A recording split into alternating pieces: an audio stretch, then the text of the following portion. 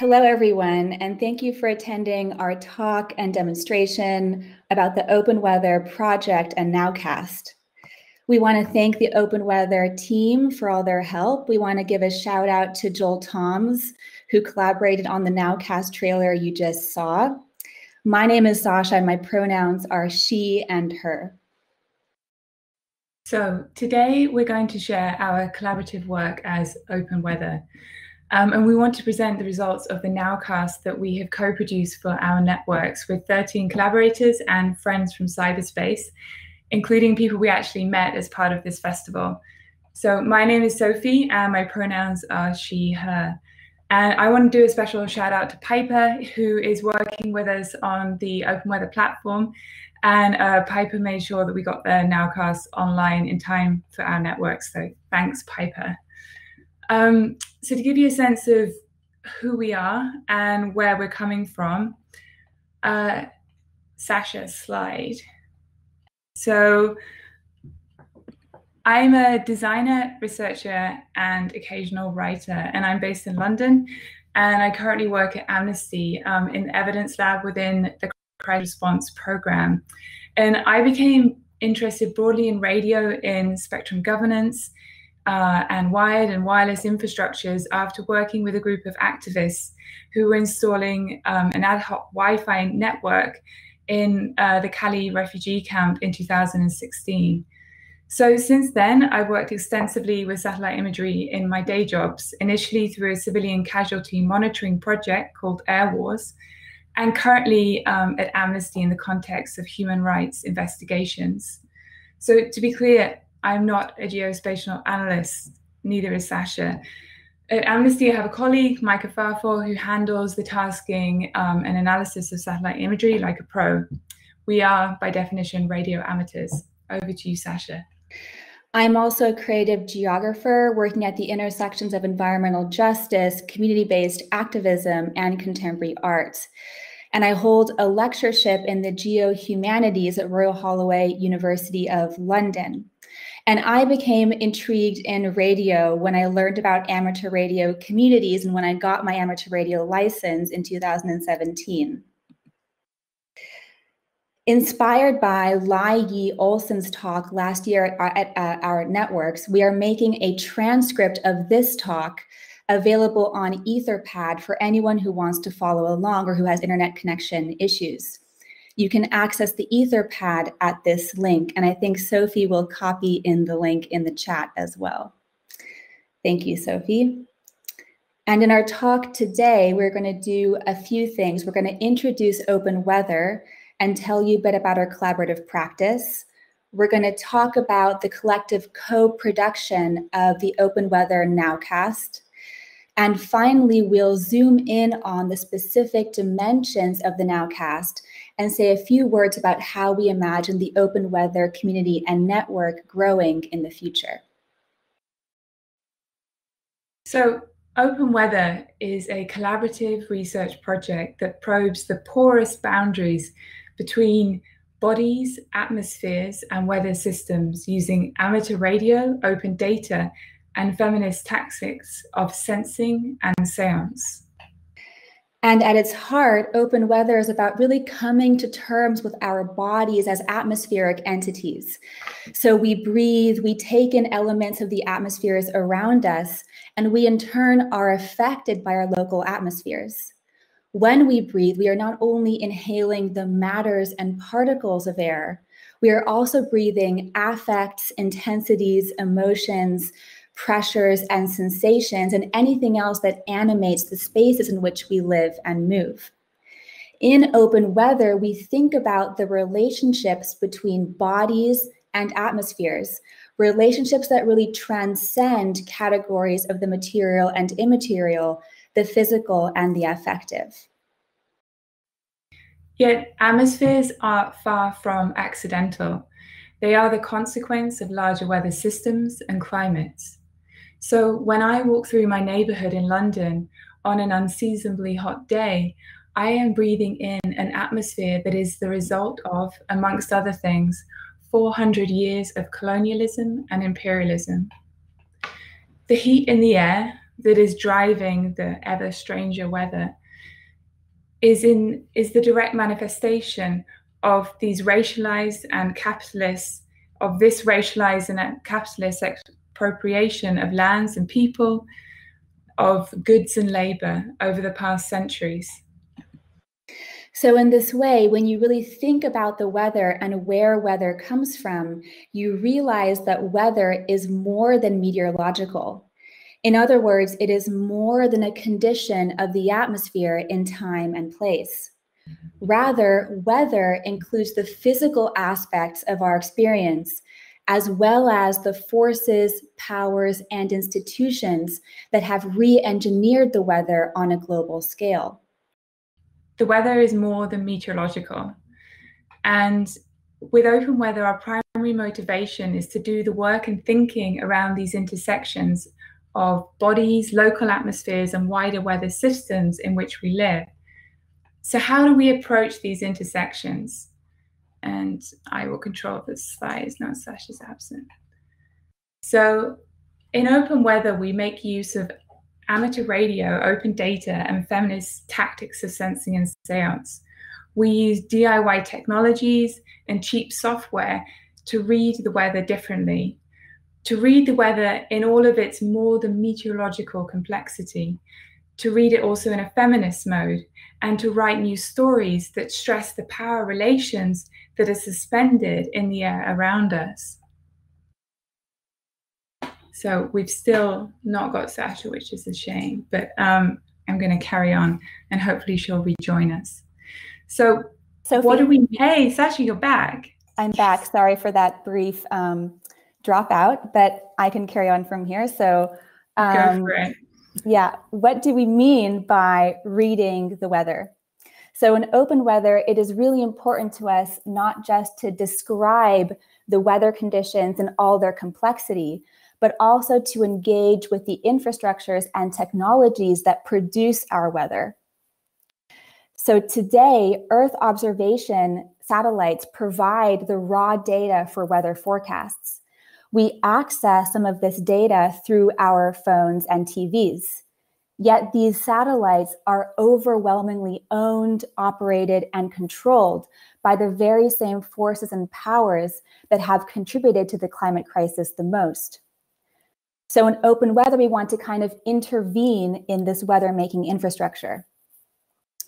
And we discovered two elements early on in the project. First, some meteorological satellites operated by the US are constantly transmitting weather data to the ground. And second, using free or inexpensive radio technology, it is possible to capture and to decode these transmissions. So we decided to use these transmissions from US-operated weather satellites as the raw material for the open weather project, as the raw material for our questions about bodies, atmospheres, and weather systems. In other words, we used transmissions from US-operated weather satellites against their intended purposes to come to terms with the heavy weather of the present. Okay, so I'm going to talk over the video while it plays. So how does this work? How do we generate this raw material for open weather?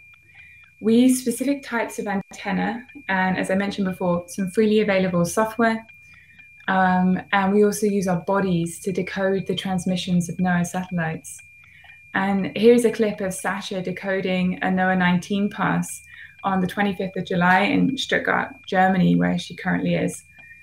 So Sasha is using a turnstile antenna pointed in the direction of an orbiting NOAA satellite to capture its unique transmission. And the satellite is orbiting above her for about 10 to 12 minutes. And she's using Wix-to-image software. And through the software, she knows its location and also the direction it's traveling in. So the electromagnetic signal captured by the antenna travels down a radio frequency cable and meets an object called a dongle, like this. So the dongle converts the analog signal passing through the radio cable into a digital signal that can be interpreted by software on my laptop. On the recording of this process that you're seeing right now, you can see that I'm using two different kinds of software. On the right side, the SDR software, or SDR Sharp, is showing me what the radio spectrum looks and sounds like at my particular location and with my particular antenna. There are a series of dashed lines and dots moving as if on a waterfall. This is the signal of the satellite, which makes a kind of perturbation on the radio spectrum at 137.1 megahertz. On the left, you can see a window with an image of Europe, which is slowly becoming an image of North Africa. And this is a window from the satellite signal decoding software called Wix to Image. While the SDR software allows me to kind of sense the invisible radio spectrum, the software on the left, or Wix to Image, takes a kind of piece of that spectrum and decodes it into an image. Even more precisely, I am piping the sound of the satellite from the SDR software to Wix to Image, and Wix to Image is decoding the sound into an image. The decoding process happens in real time. Since radio waves travel at the speed of light, I am decoding what the satellite is capturing almost at the same instant. So what do we in open weather archive from this achieve from this process? We initially get images like this, and I'm not sure if you can see yet. Okay, so this is a really dark image, and it's intentionally dark because this is what the raw data looks like from a NOAA satellite transmission. And the NOAA satellites collect data using an instrument called an Advanced Very High Frequency Resolution Radiometer, which has 6 sensors. And these sensors transmit data in 2 channels. So that's what you can see on the left and the right. On the left of the image, you should have the near infrared channel. And on the right, you've got the far infrared channel. And by combining these 2 channels, if you want, including a base map, the Wix to Image software can produce false color images like this. I don't know if you can see. Yeah, exactly. Or like this. This is Sasha's and my favorite image enhancement, and actually one of the ones we use for the Nowcast. Or like this. And you'll see that these are all over Europe and the UK because that's where Sasha and I are based, and that's where our ground stations are. So these images are striking. And as we said earlier, open weather is about probing the porous boundaries between bodies, atmospheres, and weather systems. So we want to complicate our understanding of what is an atmosphere, what is weather, and what is body. So for us, these terms are very much historically situated and fraught with power relations.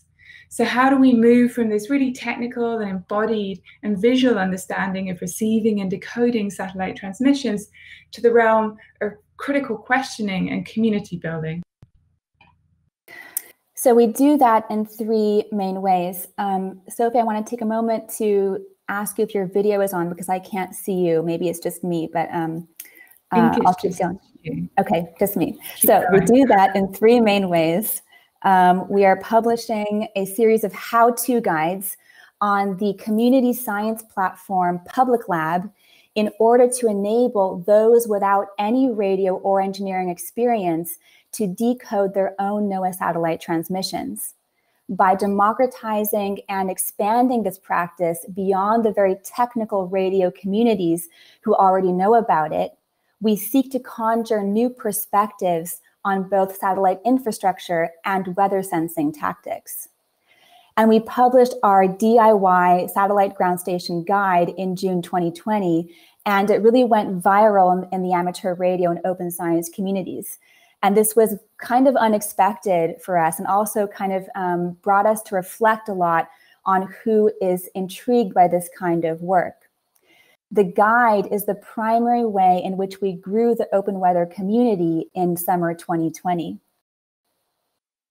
So kind of alongside the guide, in fact, kind of during the creation of the guide, we've also been working on a series of performance that bring artistic ways of working together with the feminist approaches that we've been developing to ask questions about the shared weather we're experiencing and the technologies and power relations that we've just spoken about.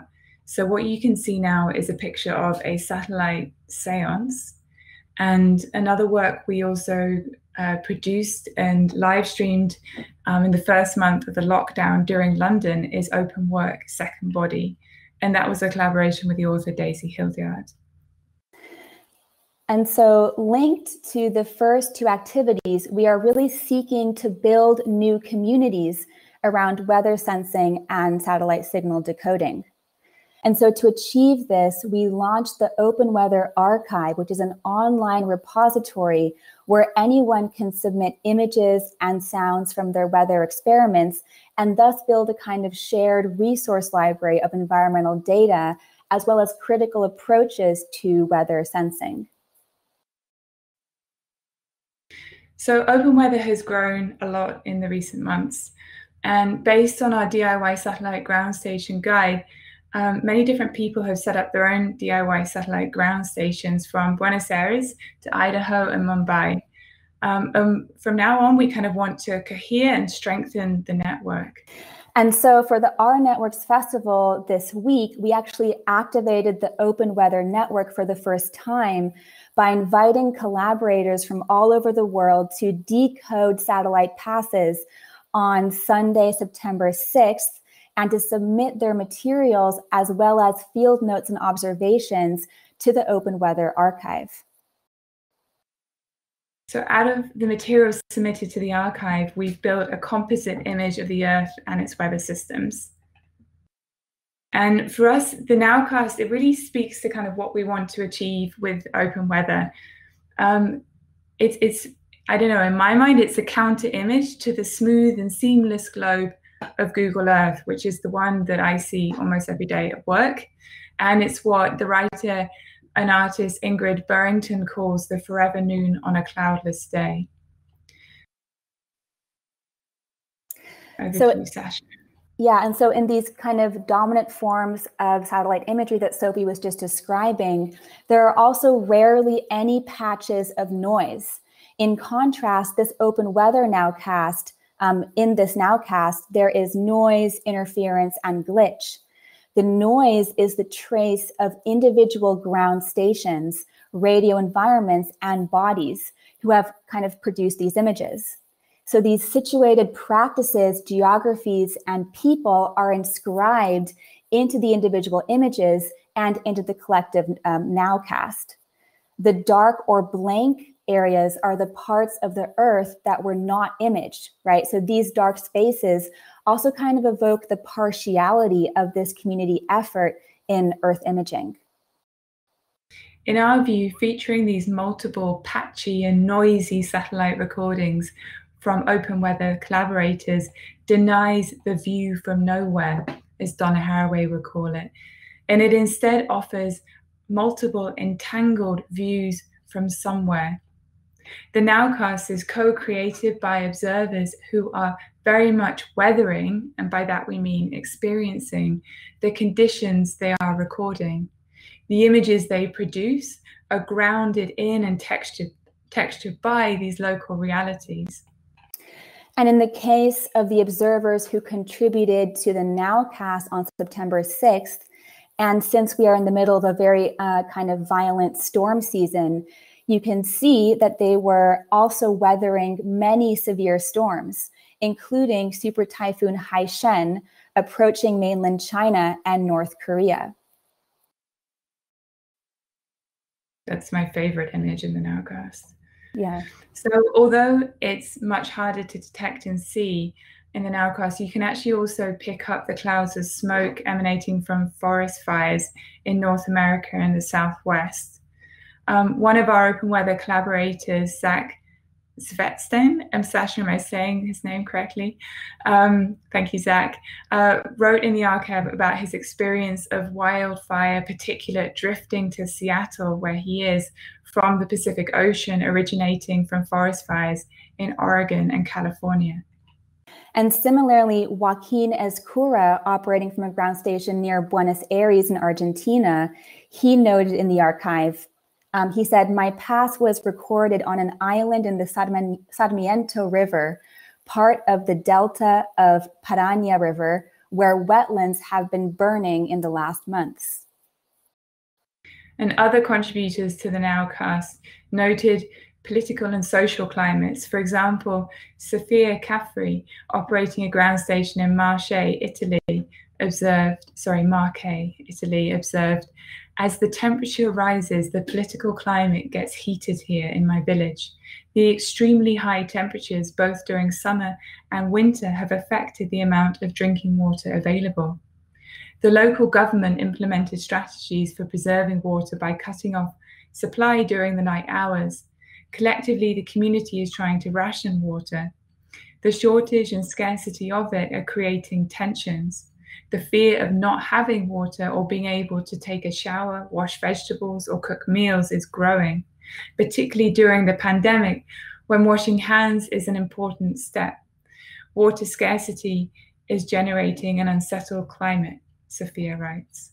So the full-size Nowcast, as well as the archive to which contributors submitted materials, is available on our newly launched website, open-weather.community.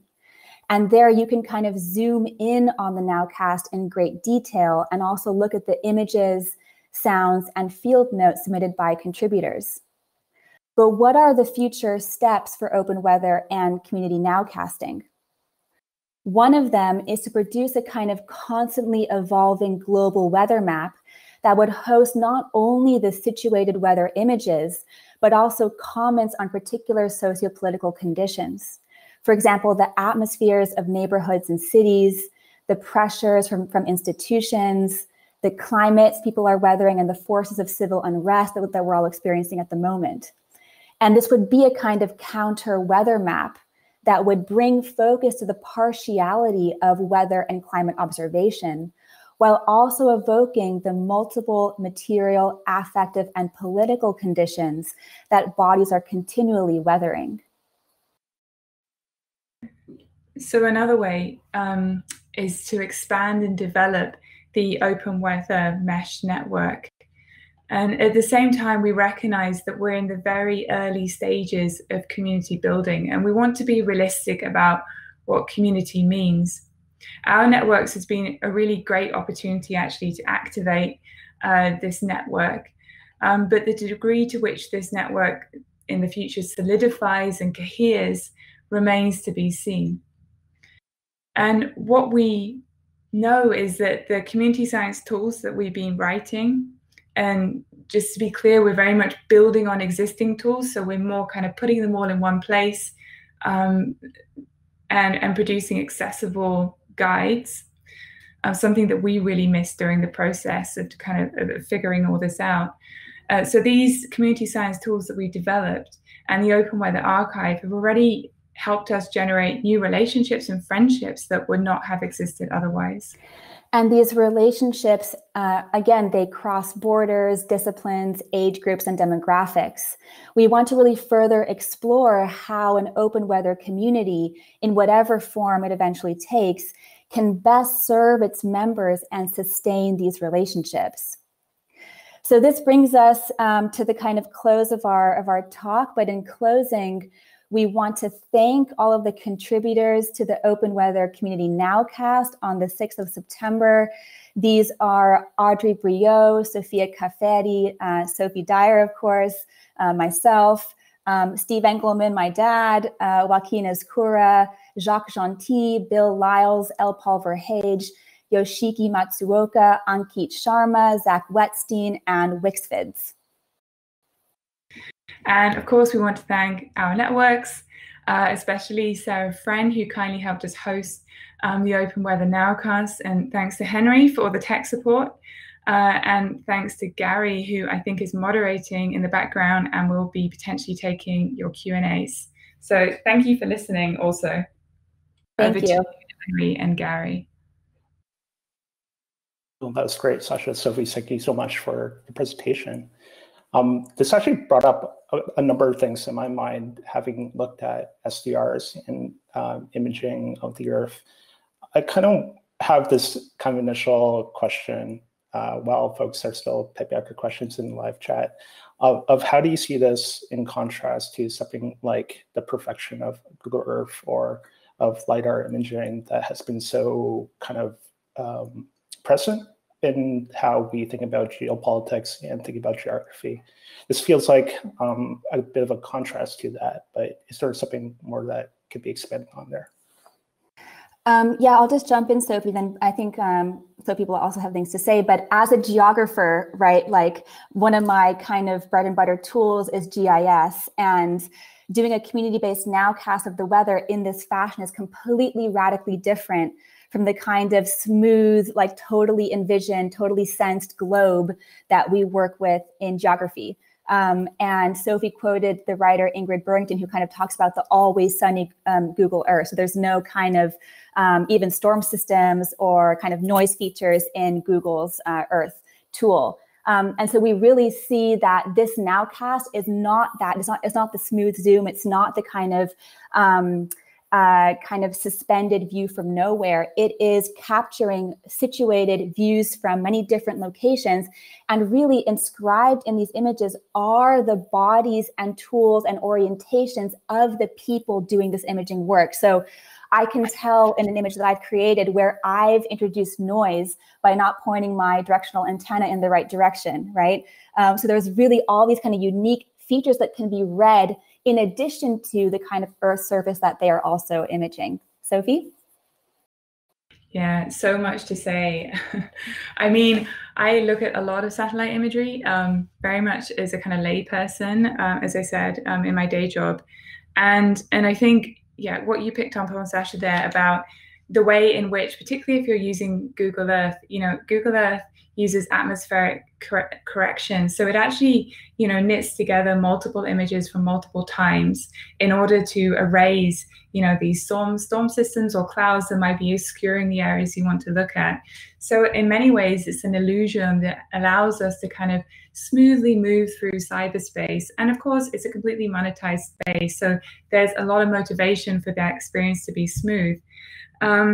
But yeah, what we're interested in and why we're kind of embracing the glitches partly is what Sasha said about how on every level, whether it's code, content, or infrastructure, these images are really textured by extremely local conditions.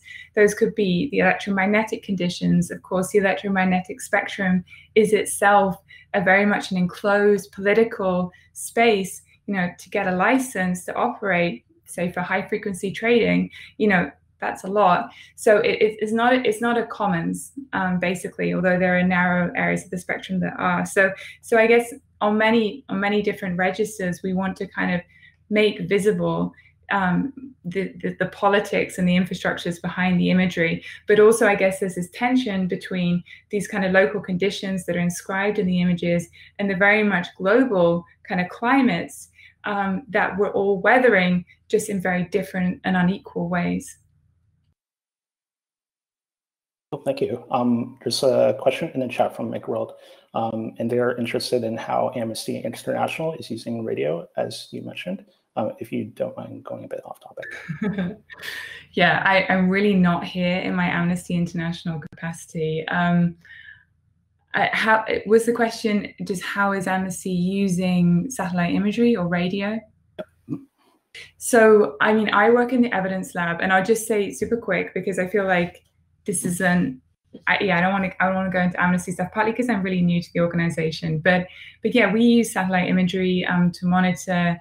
It could be anything from changes in vegetation to the presence of vehicles in human rights investigations, particularly now during the pandemic when we can't access an area, or it might just be safe to even make contact with somebody in the area to find out what's happening on the ground. So these are kind of remote sensing methods that have been, you know, it's kind of part of human rights bread and butter for many years now. And of course, with enhanced resolutions, it's allowing us to do different things. But I think I'll stop there. You can by all means check out the work on the Evidence Lab blog if you want to know more. Cool. Thanks for the question, though. I saw one question, but it disappeared on me. If we lost Sasha, actually. Oh, I think. I could quickly add, I guess, like, is there another question, Gary, or? Not that I see in the chat so far, but feel free to go ahead. So I suppose to be more specific, I could talk, Sasha's back. I could say, like, for example, we do something called geolocation, and this is something that I did a lot in my last job before Amnesty, where we would look at social media reports of civilian casualties. So somebody's saying, my brother's been killed here on this day, and then we would use satellite imagery to try and see if we could correlate that report with visible damage to a building from an airstrike. So that's like the kind of the counter, where we're looking for like these perfect high resolution images that ultimately we're getting from massive American corporations that are also funded by many different bodies. So another question from DC: Are there many moments where feminist approaches to civic science have caused you not to proceed past or change course? Sorry, the question is, have feminist approaches caused us not to pursue a direction or course? Are there any moments where your feminist approaches to civic science have caused you not to pursue past? Yeah, I think there have been, we haven't talked much about this yet, but for example, we realized when we published the DIY Ground Station Guide on Public Lab, and we were very upfront with our feminist kind of ethos and approach, that guide, it really did go viral in certain kind of spaces. One of which was by who, Sophie? By our standards, we lost control of its distribution. Yeah. But yeah. I mean, by viral, I mean like, we had like hundreds of retweets, and it got reviewed in amateur radio blogs, and it got posted on blogs we didn't even know about, and it kind of got reposted and pushed around the web a lot. And one particular kind of very popular SDR blog did repost our guide, and we actually were quite shocked by the kind of reactions and comments in the forums that were written in response to our guide. I won't quote, but they were kind of denigrating our feminist approach. And it really made us like sit and think like, wait a minute, wow. Like, so just putting this out in the world and being, and kind of it circulating in these amateur radio communities has actually generated a lot of like a certain kind of response from certain kind of people that want to police who can or can't be doing amateur radio or signal decoding like we do. But it also really kind of made us reflect around like, what is our feminist project in open weather? Is it a kind of like banner waving feminism where we actually do go into forums and chat rooms and we kind of really like try to engage with those who clearly don't want us there? Is it about like changing amateur radio from the inside? Is it about advocating for our principles in like ways that we would imagine would then change these technical communities themselves? And we kind of reflected and we found that actually, no, that's not what we really think or want to do in open weather. Rather, we want to kind of build worlds that generate a kind of prefigurative politics, to quote Max Liboiron, a kind of like space in which more kinds of bodies and more kinds of subjects are welcome and feel invited. So we kind of want to build the worlds that we want to see and that we want to inhabit, rather than kind of engaging in certain maybe kind of direct or very direct ways in certain kinds of forums, if that makes sense. But Sophie, you will have other ideas about how we've approached feminism. No, you've put it really well, Sasha. And actually, I think we should say also, like, this is the first time we presented this work publicly. So actually, for us, this is like, this is great because we're having to kind of communicate a lot of the things we've been thinking about for a long time between each other and our collaboration. And I think, what you said, Sasha, like when we when we realized the way in which the guide was circulating and we got some negative responses, we just really decided to double down on the feminist framing and really try and frame all the content we're putting out to make clear that this is not just about making a technical guide, it's about thinking differently about these technologies in a critical way and also using them to kind of start conversations. So I think we've kind of become more aware of the importance of framing the work that we put out, because we realize that if it does what we want it to do, which is to circulate, we ultimately lose control over some of the context. Yeah, and I think we also kind of decided, Sophie, that we want to almost treat our feminist principles like they were a toolbox, you know? So just as importantly to our antennas, our dongles, our RF cables, just as important to those things are the feminist tools that we use. So we have a kind of working document, which is an open weather feminist toolkit, which really makes explicit the specific tools that we take from feminist traditions and how we bring those into open weather.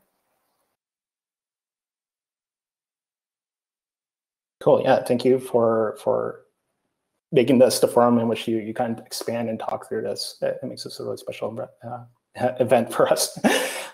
There are a few more kind of things coming through on the chat. And I am talking slowly to give people some time to type it out. But in the meantime, I think there was something interesting with the kind of representation of the Earth, just to double back onto that point. And it makes me think about the work like Charlie Lloyd. I don't know if you've encountered him at all, but he has this project called, I believe it's called Glittering Blue, which is satellite imagery from the Himaya-Ari 8 satellite, which he has composed into a site that is a really kind of beautiful alternative use of satellite imagery, mind you, from a different source altogether. It looks like I totally sorry, go ahead, Gary. I totally missed a question here, and it just got reposted. So, is there another connection with SAT-NOGS community, a group building open source networks of ground stations? If so, or if not, are there any ways you see these communities as different? Yeah, so SatNogs is actually rather new to us, and we were so grateful for Aphrodite Psara and Audrey Briot for both being involved in the Nowcast. So Audrey Briot did submit an image of France to the Nowcast, but also kind of flagging to us the work of Adriana Knuff. And I believe it was either Adriana or Aphrodite who linked us to a SatNogs archive where we were able to kind of explore what exists there. And to be honest, we had not encountered SatNogs before. So I don't think we're prepared to really speak to how open weather can interface with SatNogs, but it sounds like a really, really kind of allied project that I think Sophie and I would really like to explore further. Sophie? Yeah, no, I think nothing much more to add other than this is us kind of making public the project for the first time. We've done local workshops and we've spoken a lot with radio amateurs, about the tools we're using, the hardware, the software, but we actually haven't yet presented it to in this context before and really presented it publicly. So we're learning about these different networks, also Ladies of Landsat, and I think they're 100% our allies. Open weather at the moment, it's a modest kind of small mesh network of practitioners, some of whom we know, some of whom we met kind of across cyberspace. But I think all these projects are our allies, as you said, Sasha. And it's a fantastic outcome of being involved in our networks to discover other practitioners.